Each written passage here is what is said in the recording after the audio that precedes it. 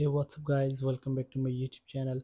So guys, in this video I'm going to show you how to fix iPhone auto lock not working issue after iOS update. So guys, let's get started this video without wasting any time. So guys, make sure auto lock set to never. So for this, go to settings, scroll down, tap on display and brightness, scroll down, tap on auto lock.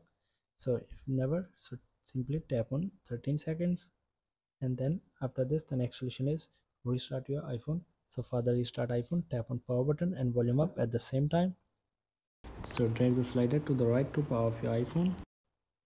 So guys, after restarting your iPhone, after this next solution is turn off sorry guys, change the auto lock settings. So simply go to settings, tap on tap on display and brightness, scroll down and tap on auto lock.